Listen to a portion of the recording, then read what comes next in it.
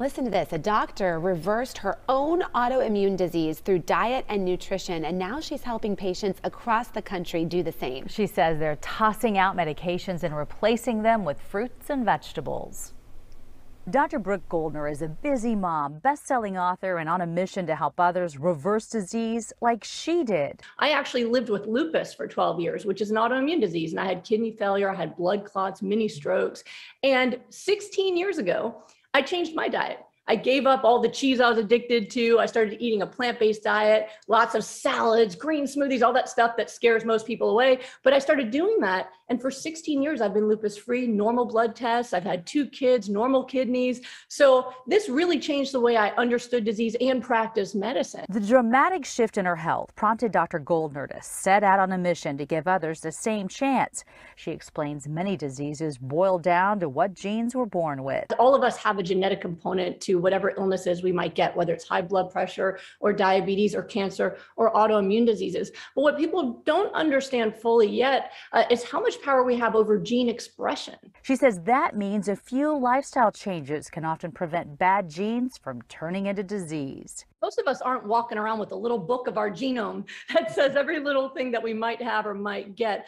But it's interesting that most genes for disease are actually triggered by the same things. I mean, when you look at, again, stress and sleep and diet, those are the main factors that actually influence the expression of many different genes, including ones for cancer, heart disease, and autoimmune disease. Autoimmune diseases are on the rise at an alarming rate in other parts of the world that have taken on our Western diet. So high animal products, meat, dairy, high processed foods, fast foods, that as people around the world are eating a diet more like ours, they are now getting higher and higher levels of autoimmune diseases as well. It all goes back to we truly are what we eat. Studies show most people are deficient in minerals. Where do minerals come from? Those green leafy vegetables growing out of the soil, right? So a lot of folks will use that as a garnish, but not as a meal. So I really recommend that people start introducing those foods. Even if you haven't given up the stuff that's making you sicker, you can start introducing more of the foods that will assist your cells in repairing themselves,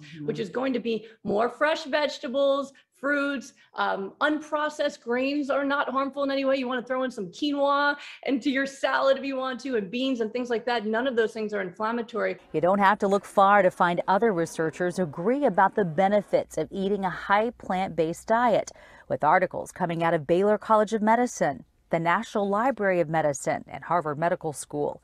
Researchers from Columbia University show plant-based diets are also linked to lower risk of severe COVID-19 and even helping people suffering from long-haul symptoms. Now, Dr. Goldner also suggests we all eat more omega-3s like flax seeds, chia seeds. You can throw those in smoothies if you want. Plus, drink a lot more water, she says. I'll put a link on our website with more information about Dr. Goldner's 3 books to help people reverse autoimmune disease.